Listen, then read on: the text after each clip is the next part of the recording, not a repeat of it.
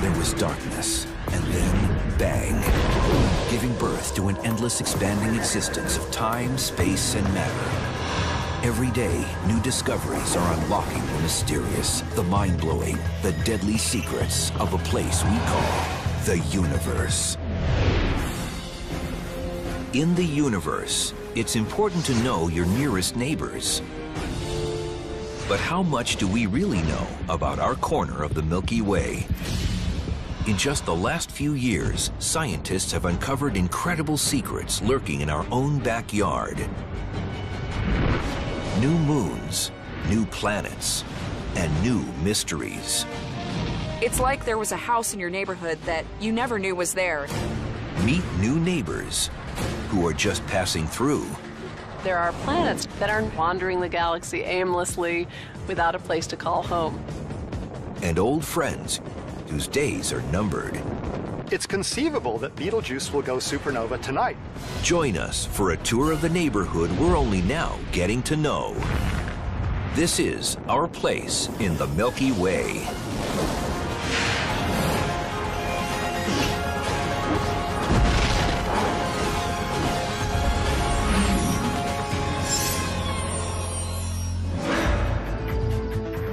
This isn't your neighborhood. Neither is this, or any of these. And it isn't even this. Looked at from a wider perspective, your neighborhood is a big cloud of gas. Astronomers say the solar system is moving through the local interstellar cloud, also called the local fluff, because of its low density and irregular shape. The gases are mainly hydrogen and some helium. There are trace amounts of heavier atoms like carbon and oxygen and nitrogen that are just floating around the interstellar medium. We know that the heavier atoms in the interstellar medium are left over from previous explosions of stars as supernovae. The local fluff is 30 light-years long, about 180 trillion miles. It's inside a larger, chimney-shaped gas cloud called the local bubble, also the remnant of an ancient supernova. The bubble is 300 light-years long and lies in the inner edge of one of the spiral arms of the Milky Way. And that's our neighborhood. At least, we think it is. Our exact position in the Milky Way Galaxy relative to the arms actually isn't known. The structure of the galaxy is not known in any real detail. Some people think there are 2 major arms, some people think there are 4 major arms. It's hard for us to determine the exact structure of our Milky Way, where all the arms are and so on, because it's kind of like a mouse being inside a maze. You don't get the big picture. In almost any Earth neighborhood, you can determine your location very precisely. Turn left in 30 feet.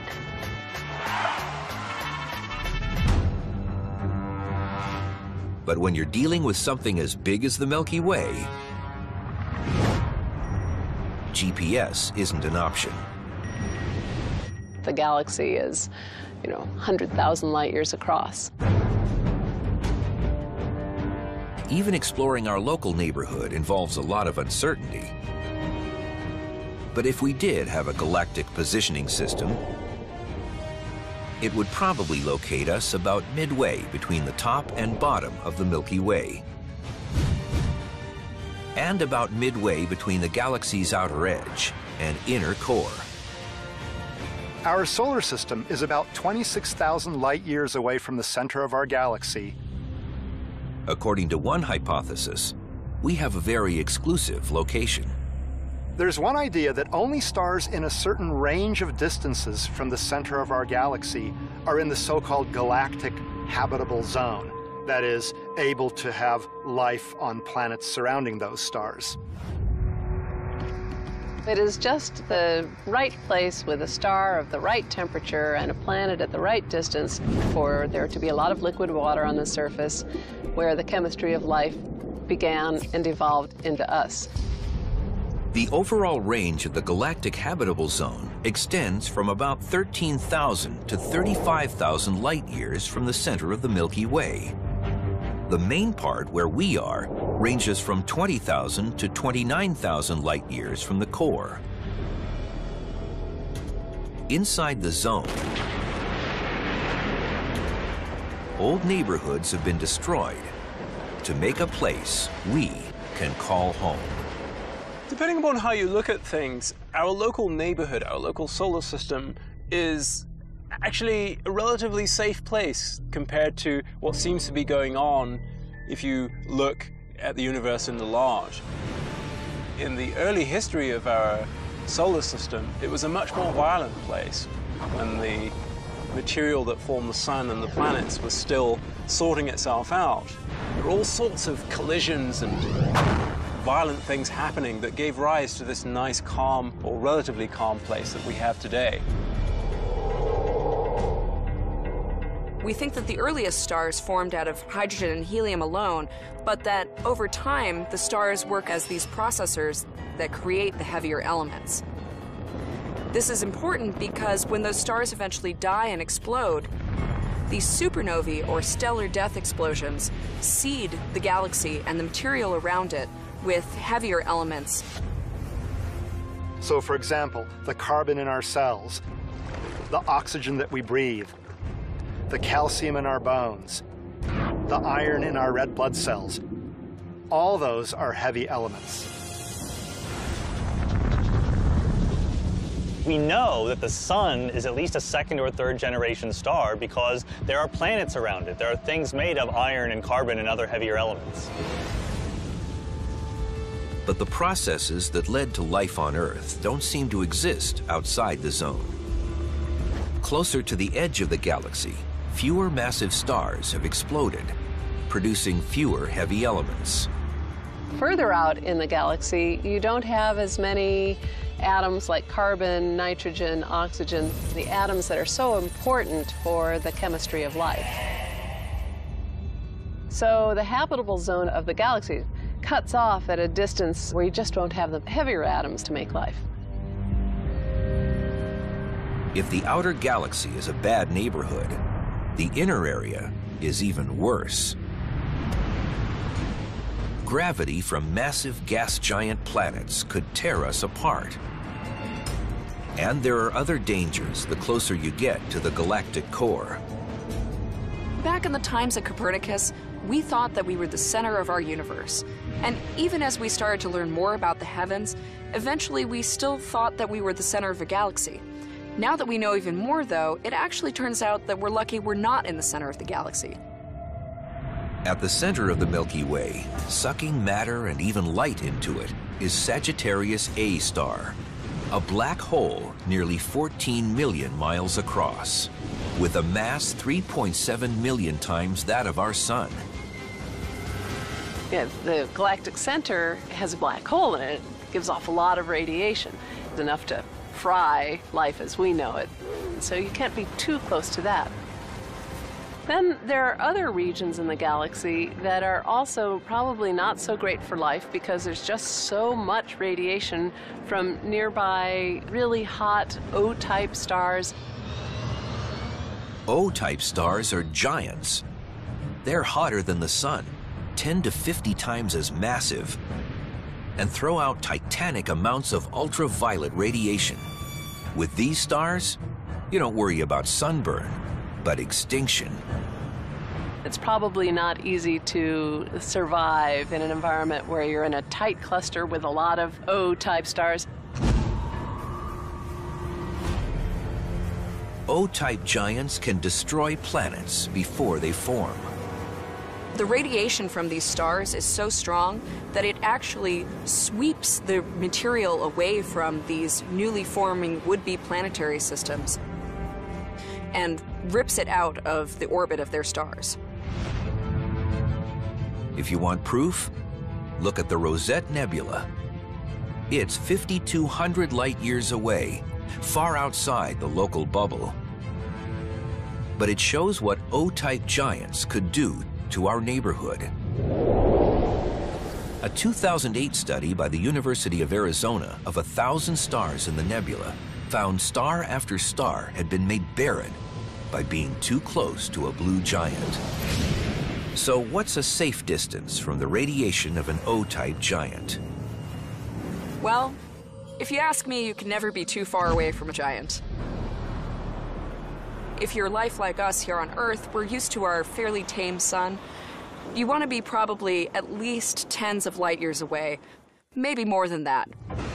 Really, just don't get too close. Like a city between a desert and an ocean, our corner of the galaxy thrives between two different, inhospitable regions. With the elements of life and without the threat of intense radiation, it seems like our neighborhood is literally the only place to live. But is our place in the Milky Way really so exclusive? The idea of the galactic habitable zone is that if you're too close to the center of the galaxy, there's all these crazy things going on and it tends to kill off life. To be honest, I'm personally skeptical of the idea because I think that life can happen in all sorts of environments, or at the very least, we don't know. So we should be open-minded. It's possible that our kind of life can only live in this galactic habitable zone, but elsewhere there could be other kinds of life that we would call extremophiles. On the other hand, they would call us extremophiles. One thing is certain. In our neighborhood, we have a sun that, unlike a blue giant, protects us from danger and destruction in ways that we're still learning about. That protection may be invisible, but if we lose the sun's protection, our neighborhood could be doomed. Our place in the Milky Way seems pretty peaceful because, like a lot of communities, we don't give much thought to the 24/7 security systems that keep the bad stuff away. Many cities on the edges of rivers or oceans have dams and levees to protect them from floods. If the dams and levees fail, disaster. We've got threats and defenses on a galactic scale, too. Space is filled with radiation, known as cosmic rays. Cosmic rays are bad for us in the same sense that nuclear radiation here on Earth would be bad for us. Because high-energy radiation tends to disassociate carbon bonds, which is what we're made of. What you're really doing is damaging your DNA, and there's a potential there that you could start to have mutations based off of that. Some mutations can help a species survive or lead to extinction. There's no evidence that cosmic radiation has really negatively impacted Earth in the past, but it's nothing that you want to play around with. Our neighborhood's prime defense against cosmic rays? Magnetism. We have this zone of protection in our neighborhood. Of course, the Earth has a magnetic field due to how things move around in the core of the Earth. The Sun also has a powerful magnetic field, and it also has the solar wind. These phenomena actually generate ways of protecting us from things that come from outside the solar system. The Sun's magnetic field is twisted by the solar wind. Streams of charged protons and electrons that shoot out of the Sun at 1,000,000 miles an hour. Then the particles that live in the solar system between the planets actually stretch the lines of the magnetic field around in complicated patterns. The solar wind carries the magnetic field more than 3 times farther out than the orbit of Neptune. But 9 billion miles away, at a place called the heliopause, the solar wind runs out of steam and slows to almost nothing. As it slows, it twists the Sun's magnetic field into a barrier against cosmic rays from interstellar space. This is the heliosheath.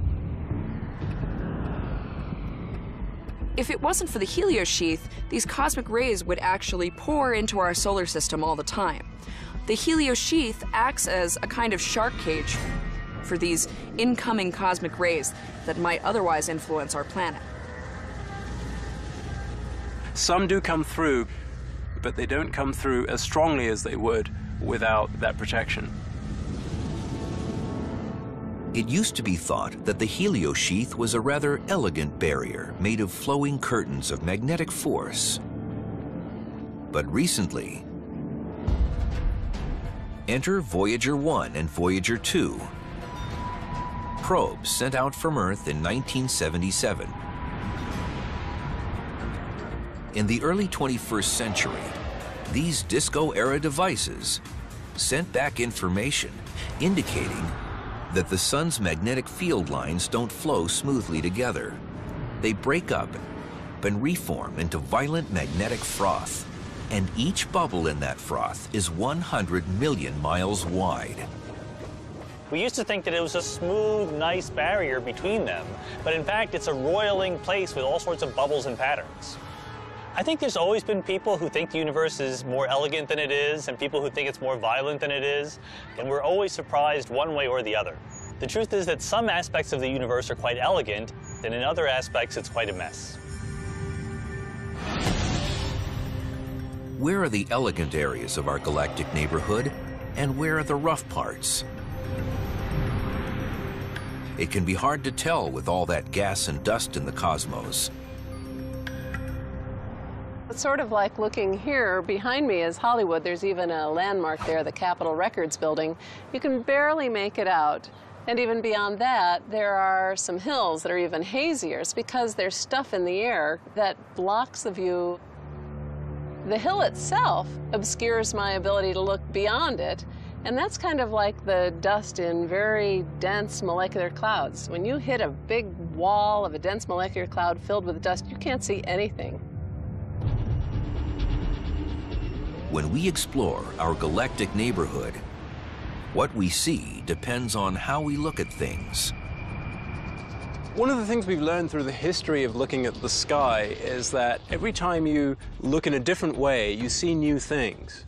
And looking at the sky a different way often simply means looking in a different part of the electromagnetic spectrum.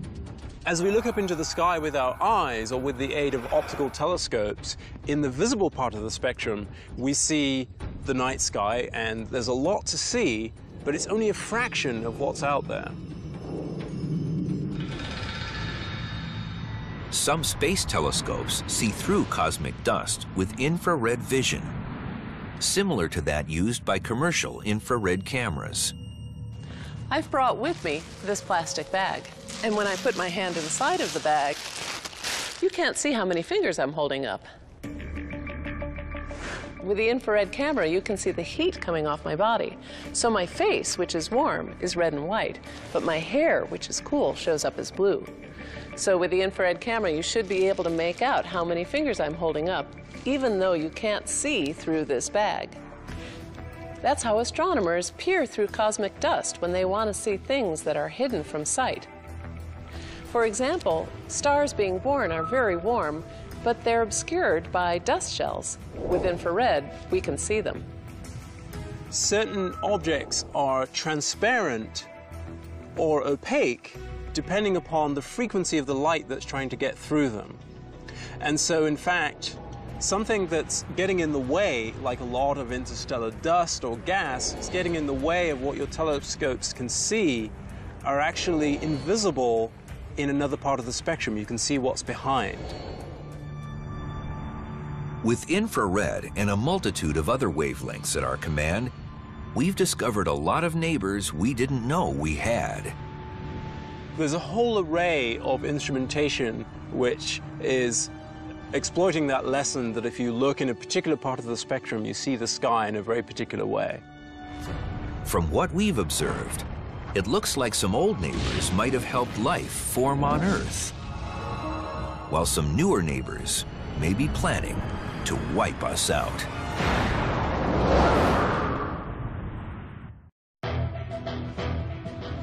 As we've explored our place in the Milky Way, we've met a lot of interesting new neighbors.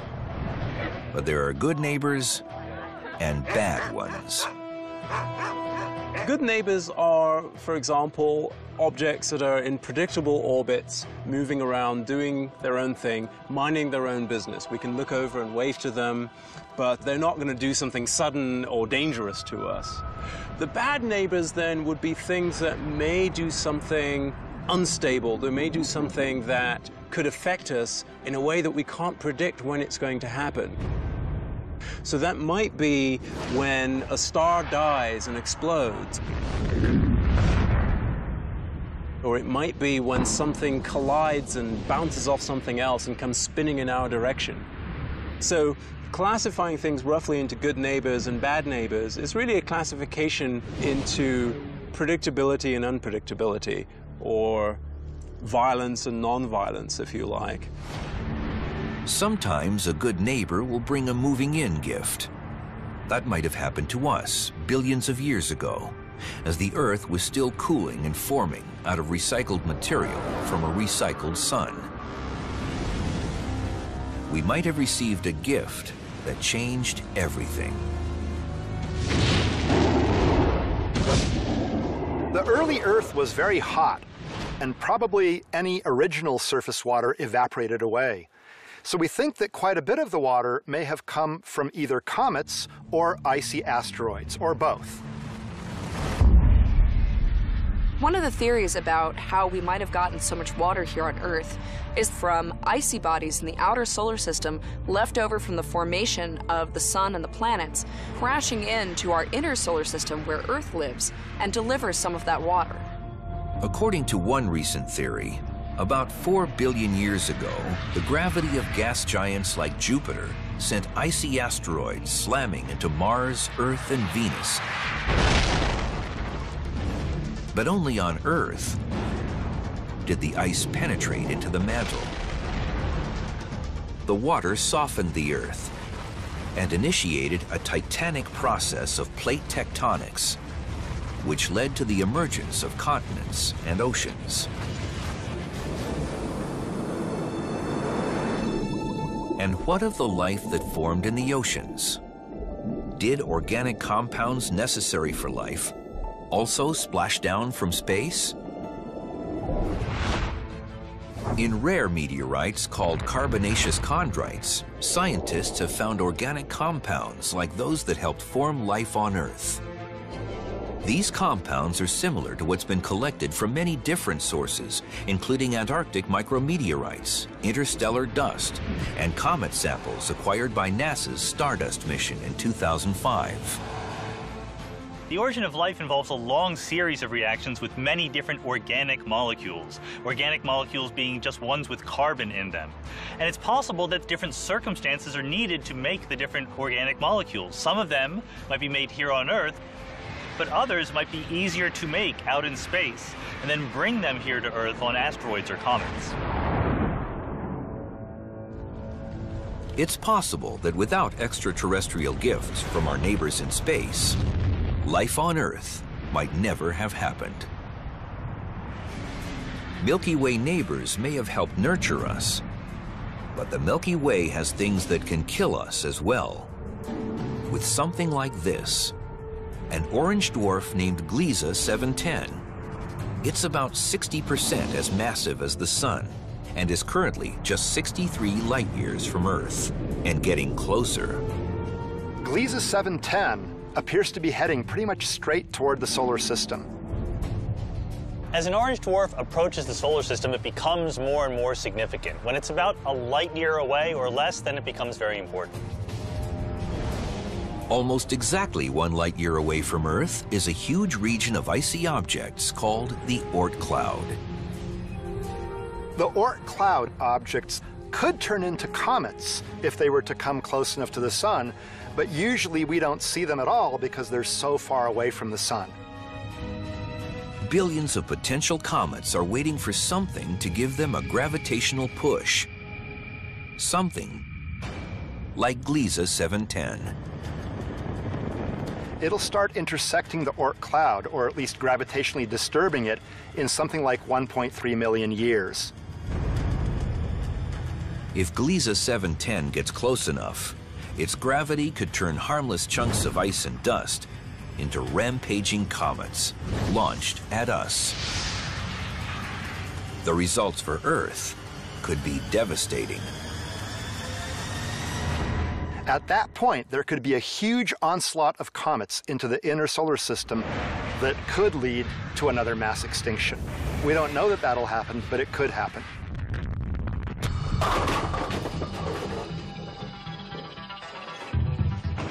Astronomers say there's an 86% chance that Gliese 710 will barrel right through the Oort cloud. So if the orange ball was like an orange dwarf, like Gliese 710, and the pins were the Oort cloud, this is one thing that could happen. All right, but here's something else that could happen. There's a 14% chance that Gliese 710 is just going to pass right by outside the Oort cloud, not coming inside it at all. But even without a direct hit, the effect of the star's gravity could disrupt at least some comets and send them straight for us. So the star could knock just a few comets toward the inner solar system. And all it takes is one comet to hit Earth to cause a catastrophe. We've got more than just Gliese 710 to worry about.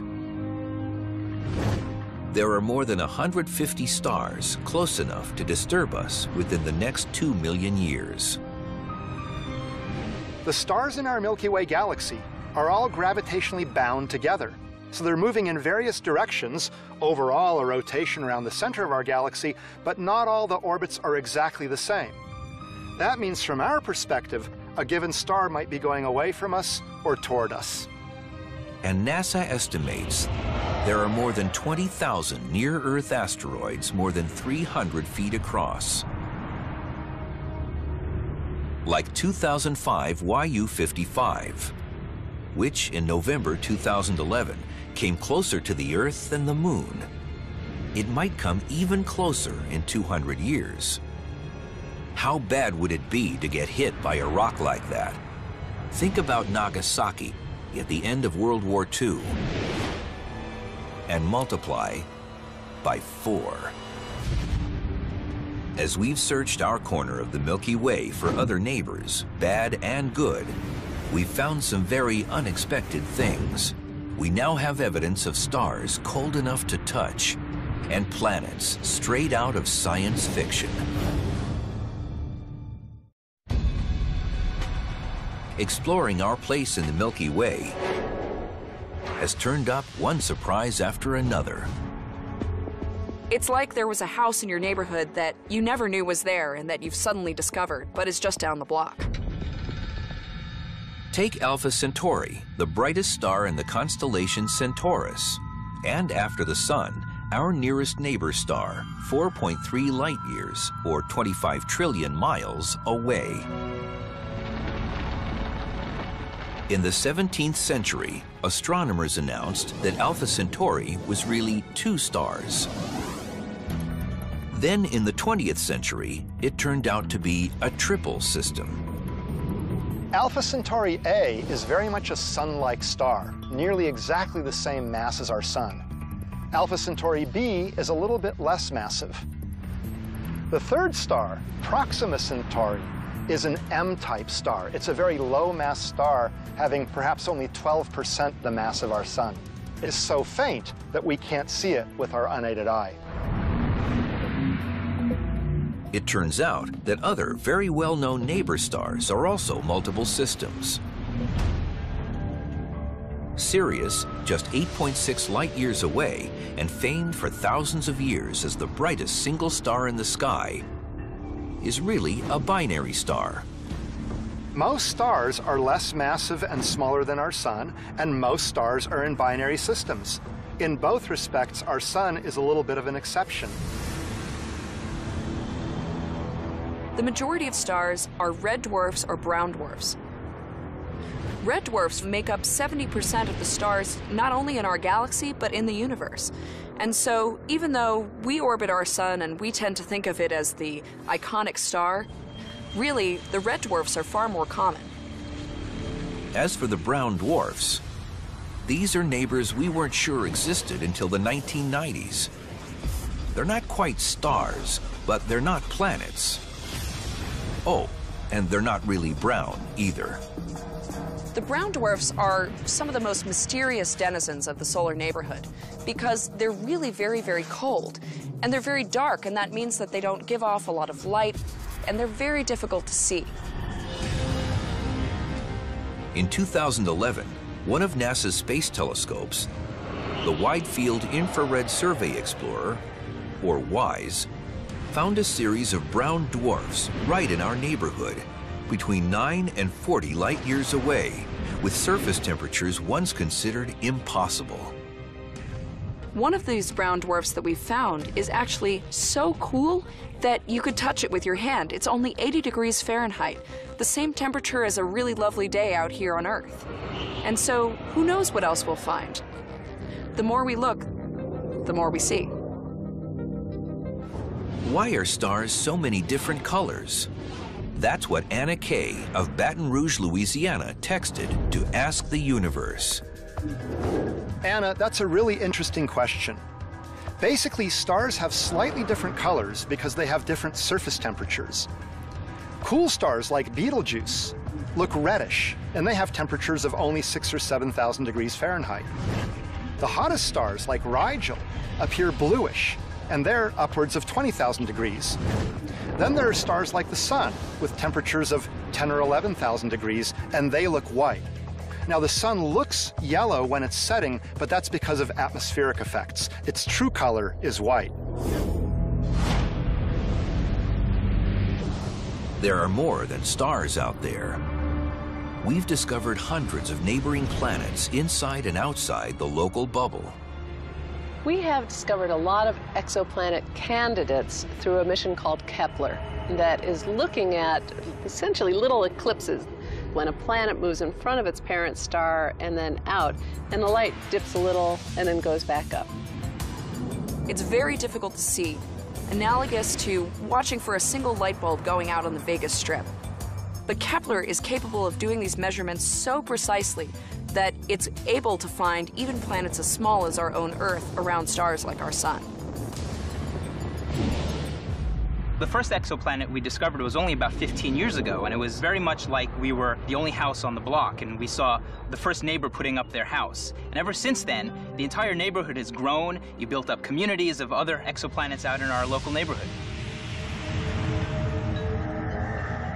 As far as we know, our nearest planetary neighbor outside the solar system is just down the street, 10.5 light years away, orbiting the orange star Epsilon Eridani.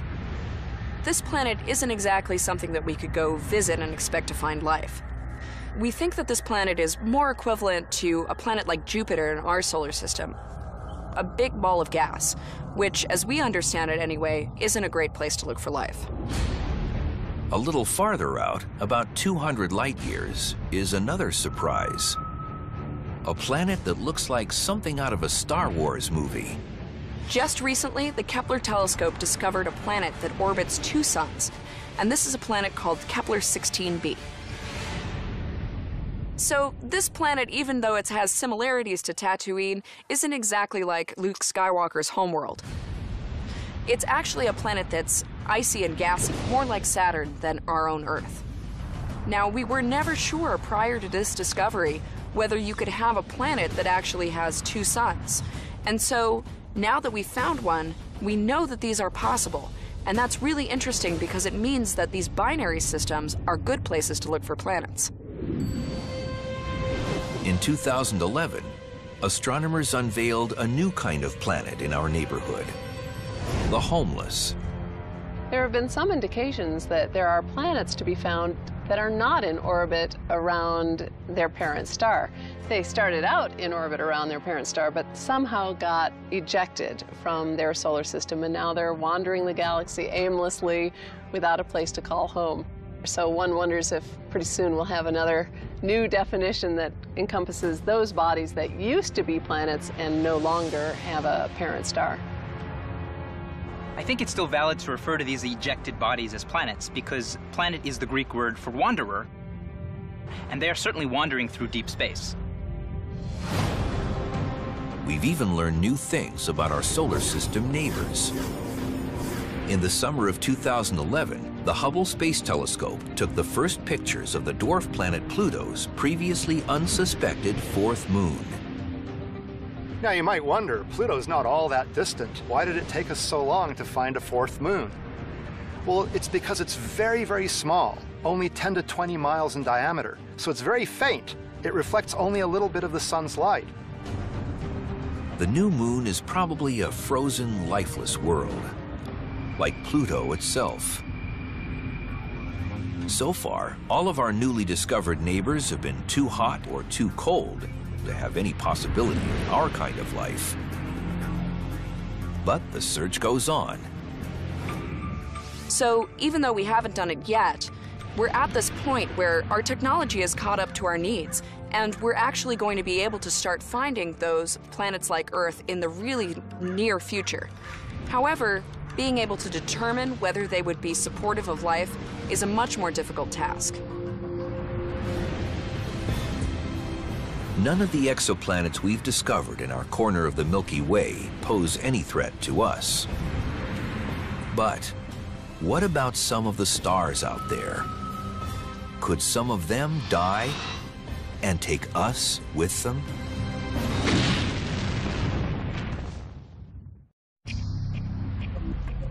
Our place in the Milky Way has a lot of pluses. We're right in the zone for life to form. Our closest star protects us from dangerous cosmic rays.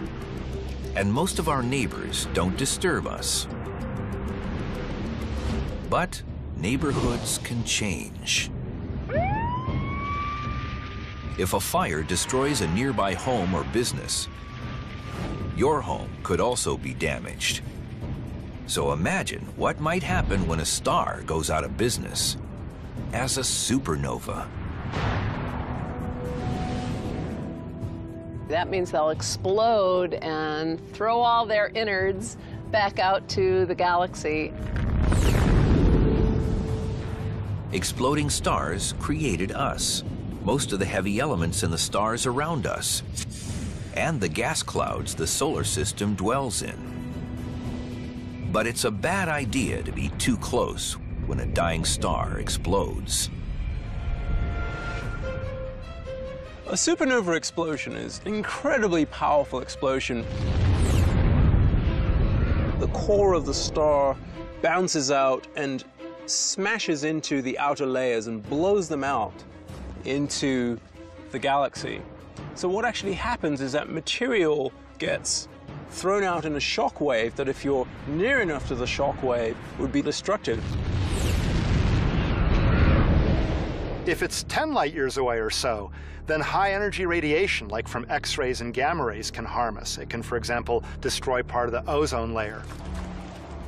What happens is the radiation comes in, disrupts nitrogen molecules. The nitrogen atoms then combine with oxygen to form nitric oxide. That nitric oxide, NO, disrupts ozone molecules, O3, and forms nitrogen dioxide, NO2.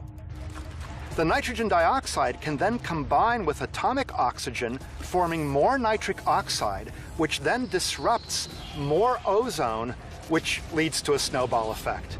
So within a few weeks, you can destroy much of the ozone layer, allowing the sun's ultraviolet radiation to come in, and that would then kill life that's on the surface layers of an ocean or in ponds.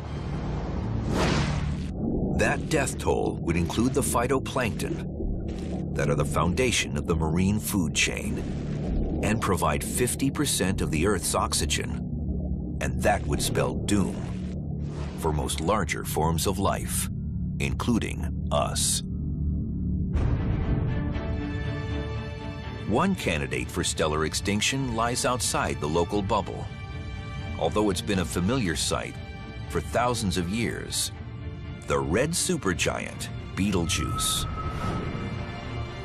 The star, between 500 and 800 light years away and 20 times the mass of the Sun, forms the right shoulder of the constellation Orion. Betelgeuse is getting near the end of its life. Between 1996 and 2011, Betelgeuse shrank by 15%. For reasons that are still not understood. The red giant may go supernova in 500,000 years, or it may have already happened. It's conceivable that Betelgeuse will go supernova tonight, or tomorrow night, or next week. But it's much more likely to become a supernova in 100,000 years or in a few 100,000 years. Given that Betelgeuse is at least a few hundred light years away, it's possible that it's already blown up, and we just don't know it because the light hasn't reached us yet. The good news is that even if Orion does dislocate its shoulder, Betelgeuse is too far away to harm our neighborhood. But then there's HR 8210, about 150 light years away in the constellation Pegasus. It's not one star, but two, a star and a white dwarf in binary orbit around each other. The white dwarf is about 15% more massive than our sun, not at the supernova tipping point, yet. HR 8210 is this binary system, two stars that are orbiting one another, one of which has actually already died and is a white dwarf. Now, this system has the potential that when the star that's very hot right now starts to go through its death throes and starts to puff up as it dies, it might start to pour material onto that white dwarf. Essentially, these systems are like zombie stars eating their companions. When that normal star starts to expand, the white dwarf will start stealing material from its companion, becoming more massive. And if it reaches a certain unstable limit, it'll blow up as a Type 1a supernova. Are we far enough away to avoid being collateral damage when HR 8210 explodes? If you want to be completely safe from a supernova, you should be at least 100 light years away. 10 light years might be enough, but it might not. It depends on what effect kills you first. But that won't happen for a really long time. And by then, we will have moved off, and it will have moved off because everything in the galaxy is really on its way somewhere. So over time, that might happen, but at the point that it does, it probably won't be very close to Earth at all anymore. But don't feel too comfortable. The threat of HR 8210 was only discovered in 2002. How many more potential supernovas are out there? How close are they to us? And how soon will they explode?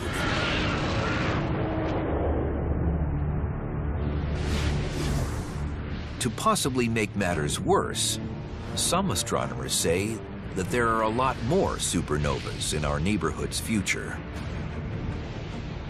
Our solar system orbits our galaxy at a different rate than the spiral arms do. That means eventually we're going to enter a spiral arm. And because there's a lot more massive stars there, some of them will be ending their lives creating supernovae and posing a greater threat to life on Earth. Still, our place in the Milky Way is secure for tonight, and for at least a few million nights to come. Plenty of time for more exploration and more surprises. We live in a pretty diverse neighborhood, actually, and things are changing. The galaxy is not a static place, so it's going to be an interesting place to see in a billion years.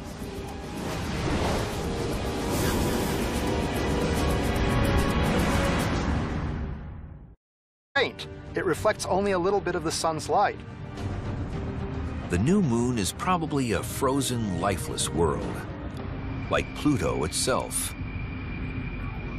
So far, all of our newly discovered neighbors have been too hot or too cold to have any possibility of our kind of life. But the search goes on. So even though we haven't done it yet, we're at this point where our technology has caught up to our needs, and we're actually going to be able to start finding those planets like Earth in the really near future. However, being able to determine whether they would be supportive of life is a much more difficult task. None of the exoplanets we've discovered in our corner of the Milky Way pose any threat to us. But what about some of the stars out there? Could some of them die and take us with them?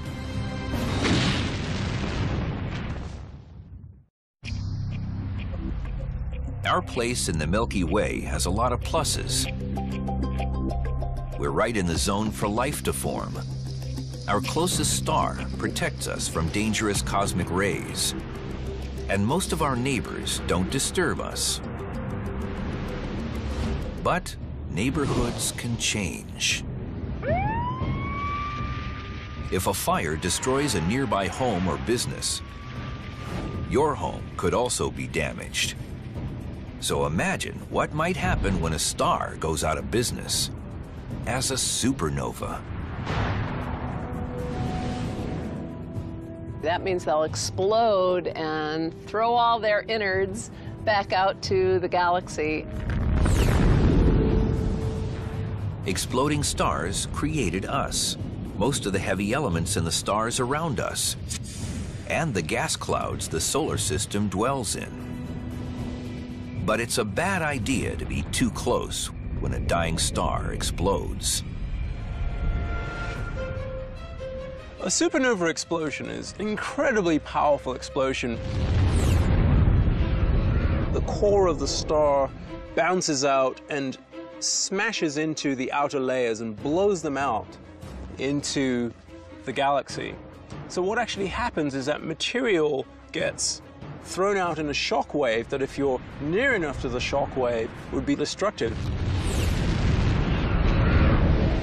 If it's 10 light years away or so, then high-energy radiation, like from X-rays and gamma rays, can harm us. It can, for example, destroy part of the ozone layer. What happens is the radiation comes in, disrupts nitrogen molecules. Our kind of life. But the search goes on. So even though we haven't done it yet, we're at this point where our technology has caught up to our needs, and we're actually going to be able to start finding those planets like Earth in the really near future.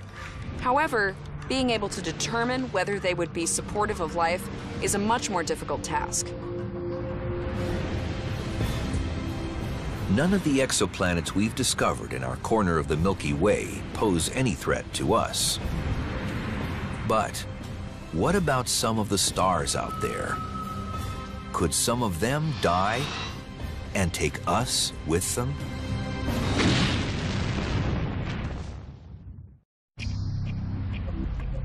Our place in the Milky Way has a lot of pluses. We're right in the zone for life to form. Our closest star protects us from dangerous cosmic rays, and most of our neighbors don't disturb us. But neighborhoods can change. If a fire destroys a nearby home or business, your home could also be damaged. So imagine what might happen when a star goes out of business as a supernova. That means they'll explode and throw all their innards back out to the galaxy. Exploding stars created us, most of the heavy elements in the stars around us, and the gas clouds the solar system dwells in. But it's a bad idea to be too close when a dying star explodes. A supernova explosion is an incredibly powerful explosion. The core of the star bounces out and smashes into the outer layers and blows them out into the galaxy. So what actually happens is that material gets thrown out in a shock wave that, if you're near enough to the shock wave, would be destructive. If it's 10 light years away or so, then high-energy radiation, like from X-rays and gamma rays, can harm us. It can, for example, destroy part of the ozone layer. What happens is the radiation comes in, disrupts nitrogen molecules. The nitrogen atoms then combine with oxygen to form nitric oxide. That nitric oxide, NO, disrupts ozone molecules, O3, and forms nitrogen dioxide, NO2. The nitrogen dioxide can then... Our place in the Milky Way seems pretty peaceful.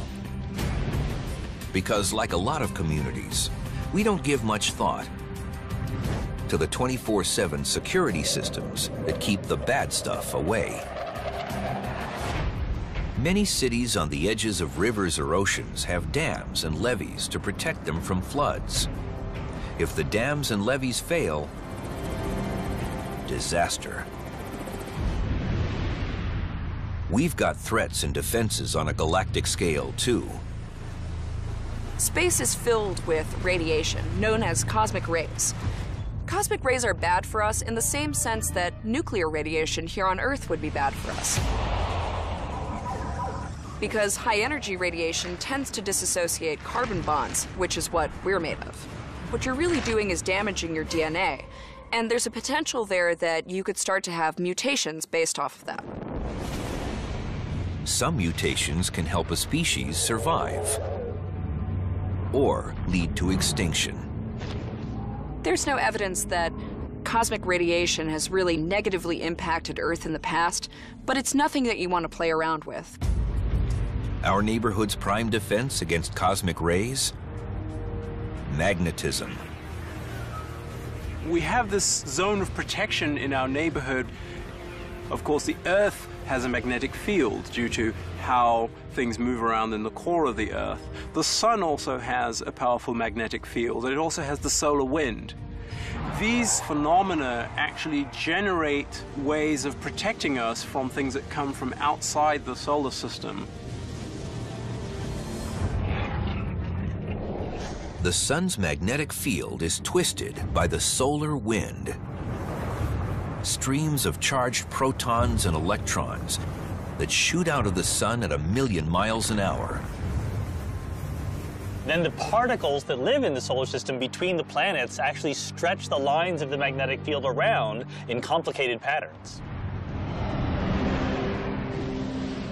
The solar wind carries the magnetic field more than 3 times farther out than the orbit of Neptune. But 9 billion miles away, at a place called the heliopause, the solar wind runs out of steam and slows to almost nothing. As it slows, it twists the Sun's magnetic field into a barrier against cosmic rays from interstellar space. This is the heliosheath. If it wasn't for the heliosheath, these cosmic rays would actually pour into our solar system all the time. The heliosheath acts as a kind of shark cage. The first exoplanet we discovered was only about 15 years ago, and it was very much like we were the only house on the block, and we saw the first neighbor putting up their house. And ever since then, the entire neighborhood has grown. You built up communities of other exoplanets out in our local neighborhood. As far as we know, our nearest planetary neighbor outside the solar system is just down the street, 10.5 light years away, orbiting the orange star Epsilon Eridani. This planet isn't exactly something that we could go visit and expect to find life. We think that this planet is more equivalent to a planet like Jupiter in our solar system, a big ball of gas, which, as we understand it anyway, isn't a great place to look for life. A little farther out, about 200 light years, is another surprise. A planet that looks like something out of a Star Wars movie. Just recently, the Kepler telescope discovered a planet that orbits 2 suns, and this is a planet called Kepler 16b. So this planet, even though it has similarities to Tatooine, isn't exactly like Luke Skywalker's homeworld. It's actually a planet that's icy and gassy, more like Saturn than our own Earth. Now, we were never sure prior to this discovery whether you could have a planet that actually has 2 suns. And so, now that we found one, we know that these are possible. And that's really interesting because it means that these binary systems are good places to look for planets. In 2011, astronomers unveiled a new kind of planet in our neighborhood, the homeless. There have been some indications that there are planets to be found that are not in orbit around their parent star. They started out in orbit around their parent star, but somehow got ejected from their solar system, and now they're wandering the galaxy aimlessly without a place to call home. So one wonders if pretty soon we'll have another new definition that encompasses those bodies that used to be planets and no longer have a parent star. I think it's still valid to refer to these ejected bodies as planets because planet is the Greek word for wanderer, and they are certainly wandering through deep space. We've even learned new things about our solar system neighbors. In the summer of 2011, the Hubble Space Telescope took the first pictures of the dwarf planet Pluto's previously unsuspected fourth moon. Now you might wonder, Pluto's not all that distant. Why did it take us so long to find a fourth moon? Well, it's because it's very, very small, only 10 to 20 miles in diameter. So it's very faint. It reflects only a little bit of the sun's light. The new moon curtains of magnetic force. But recently, enter Voyager 1 and Voyager 2, probes sent out from Earth in 1977.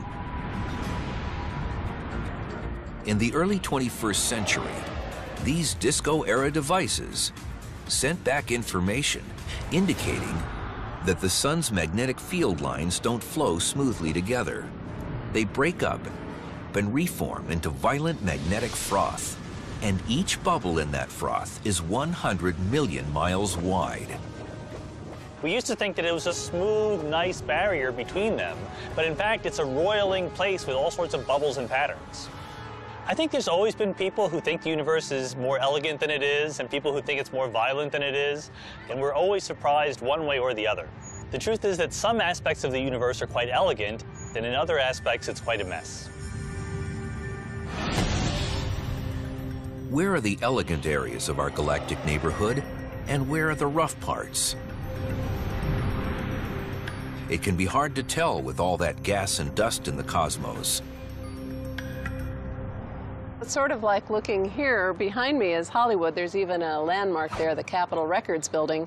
You can barely make it out.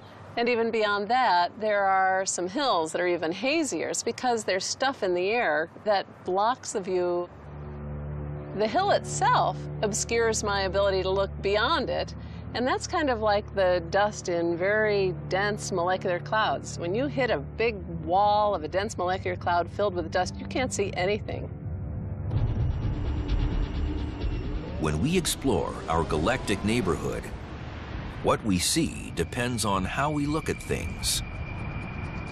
One of the things we've learned through the history of looking at the sky is that every time you look in a different way, you see new things.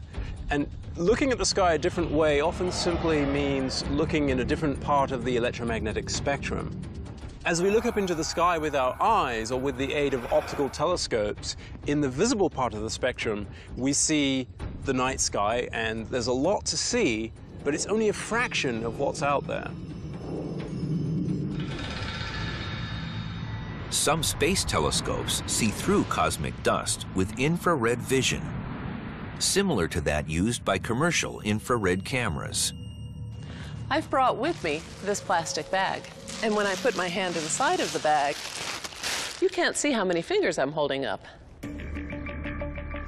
With the infrared camera, you can see the heat coming off my body. So my face, which is warm, is red and white, but my hair, which is cool, shows up as blue. So with the infrared camera, you should be able to make out how many... Even though we haven't done it yet, we're at this point where our technology has caught up to our needs, and we're actually going to be able to start finding those planets like Earth in the really near future. However, being able to determine whether they would be supportive of life is a much more difficult task. None of the exoplanets we've discovered in our corner of the Milky Way pose any threat to us. But what about some of the stars out there? Could some of them die and take us with them?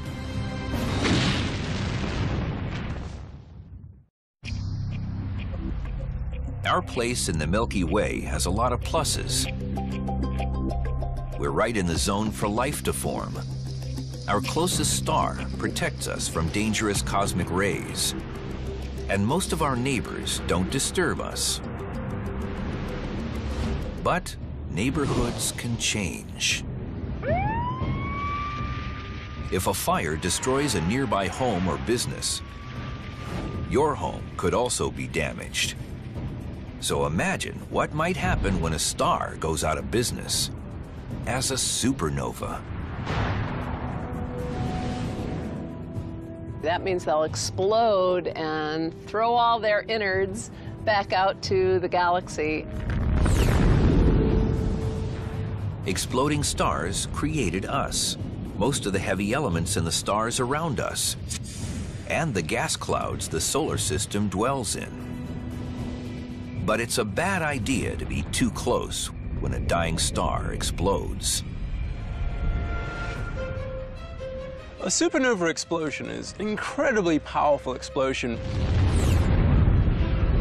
The core of the star bounces out and smashes into the outer layers and blows them out into the galaxy. So what actually happens is that material gets thrown out in a shock wave that, if you're near enough to the shock wave, would be destructive. If it's 10 light years away or so, then high-energy radiation, like from X-rays and gamma rays, can harm us. It can, for example, destroy part of the ozone layer. What happens is the radiation comes in, disrupts nitrogen molecules. The nitrogen atoms then combine with oxygen to form nitric oxide. That nitric oxide, NO, disrupts ozone molecules, O3, and forms nitrogen dioxide, NO2. The nitrogen dioxide can then combine with atomic oxygen, forming more nitric oxide, which then disrupts more ozone. It's 30 light years long, about 180 trillion miles. It's inside a larger chimney-shaped gas cloud called the local bubble, also the remnant of an ancient supernova. The bubble is 300 light years long and lies in the inner edge of one of the spiral arms of the Milky Way. And that's our neighborhood. At least we think it is. Our exact position in the Milky Way Galaxy relative to the arms actually isn't known. The structure of the galaxy is not known in any real detail. Some people think there are 2 major arms. Some people think there are 4 major arms. It's hard for us to determine the exact structure of our Milky Way, where all the arms are and so on, because it's kind of like a mouse being inside a maze. You don't get the big picture. In almost any Earth neighborhood, you can determine your location very precisely. Turn left in 30 feet.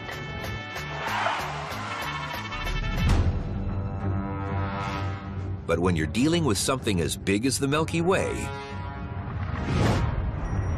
GPS isn't an option. The galaxy is, 100,000 light years across. Even exploring our local neighborhood involves a lot of uncertainty.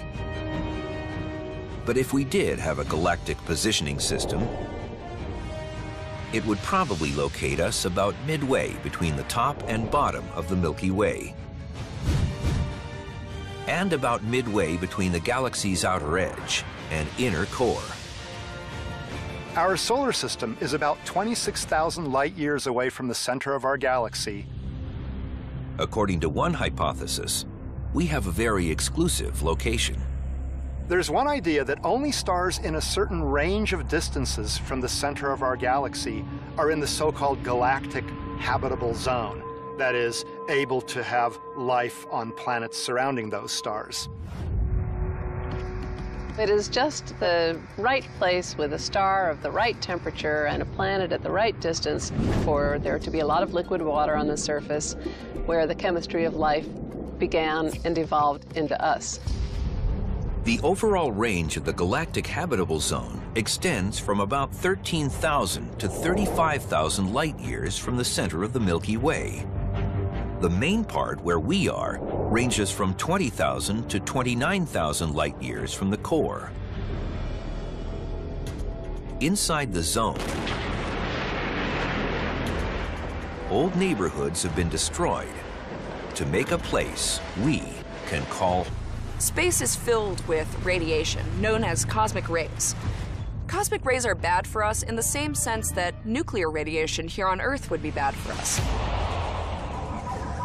Because high-energy radiation tends to disassociate carbon bonds, which is what we're made of. What you're really doing is damaging your DNA, and there's a potential there that you could start to have mutations based off of that. Some mutations can help a species survive or lead to extinction. There's no evidence that cosmic radiation has really negatively impacted Earth in the past, but it's nothing that you want to play around with.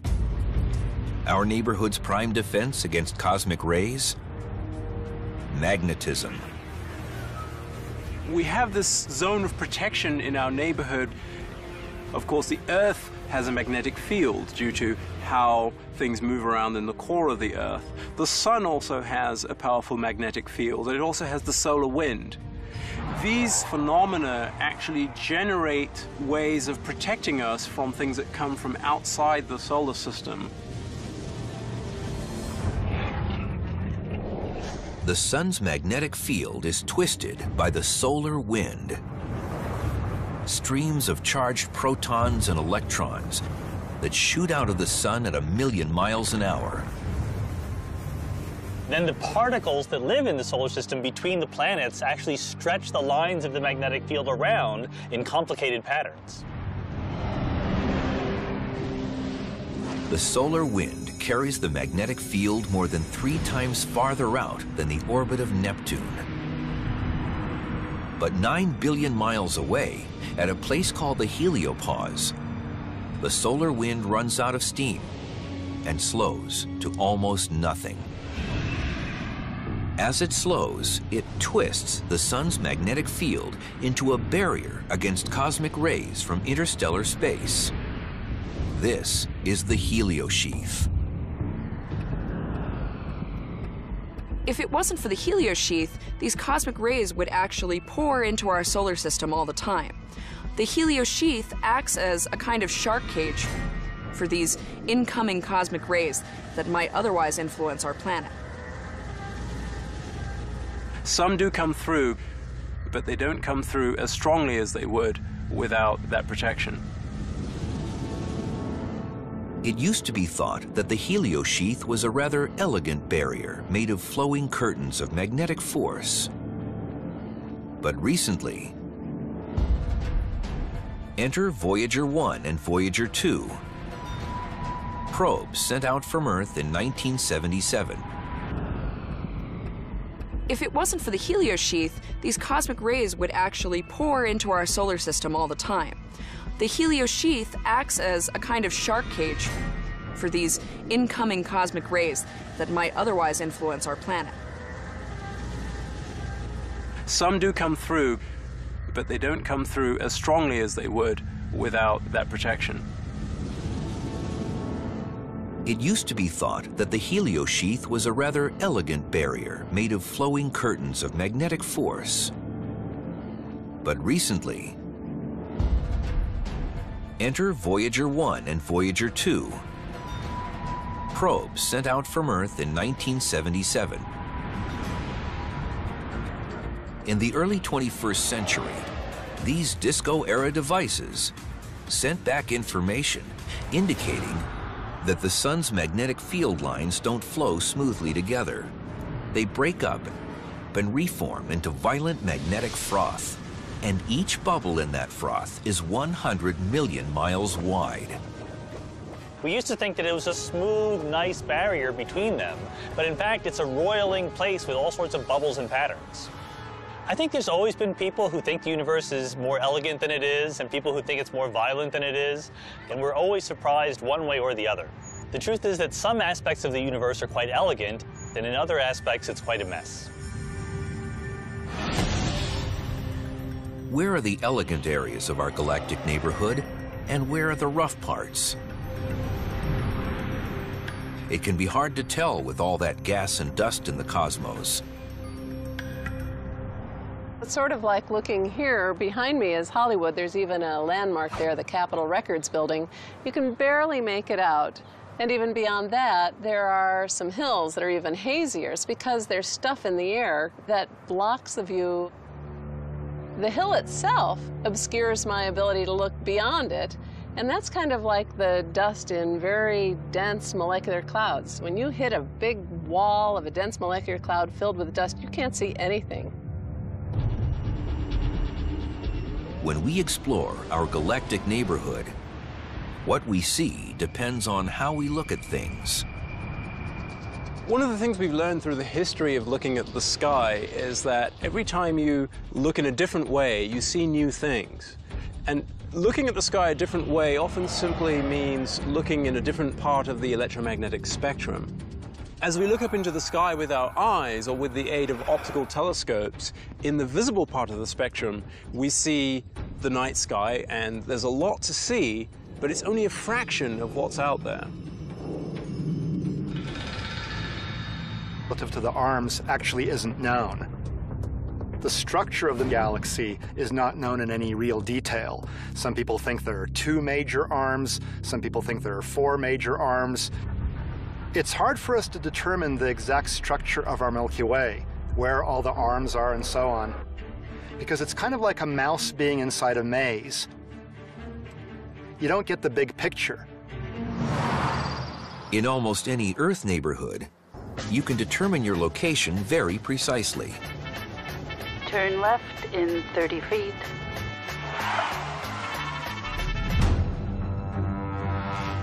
But when you're dealing with something as big as the Milky Way,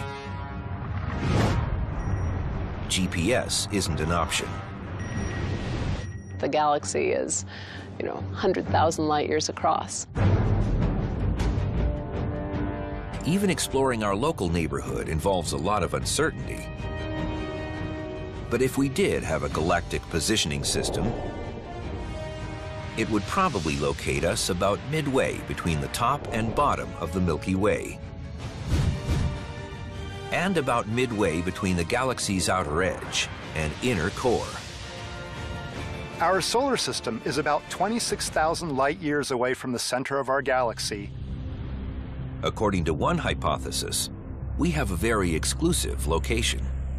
There's one idea that only stars in a certain range of distances from the center of our galaxy are in the so-called galactic habitable zone, that is, able to have life on planets surrounding those stars.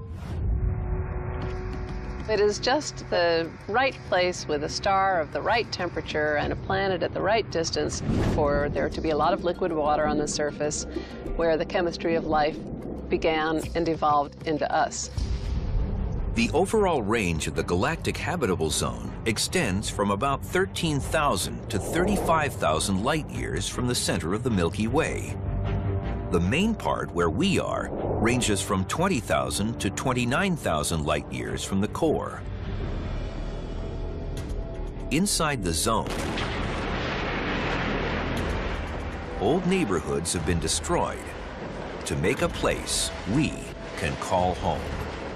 Depending upon how you look at things, our local neighborhood, our local solar system, is actually a relatively safe place compared to what seems to be going on if you look at the universe in the large. In the early history of our solar system, it was a much more violent place, and the material that formed the sun and the planets was still sorting itself out. There were all sorts of collisions and violent things happening.